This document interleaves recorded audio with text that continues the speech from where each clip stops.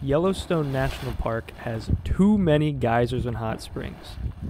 And out of all of them, there's three main ones. There are ones that look like they'd be really nice to sit in, like a cool hot tub. There are ones that, I guess, shoot water really high. And then there are the ones that look like chocolate milk and they smell really bad. And I've got to warn you, I am an expert on Yellowstone hot springs and geysers because I went there once. So you have to take my word for it. So starting off, just the ones that look cool. This one, it's called Canary Spring. Looks beautiful. Water's just flowing over, got some steam coming off of it. Cool as hell. Next up, Pallet Spring. Look at that water flowing over the edge. That's awesome. How can you beat that?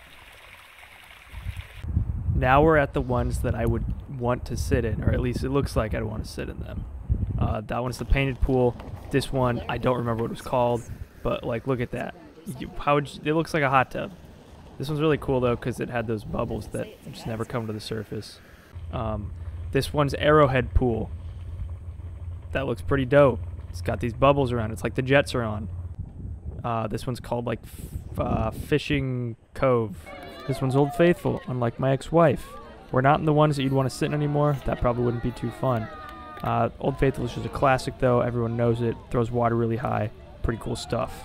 Alright, next up, the ones that look like chocolate milk and smell terrible. This is Mud Volcano.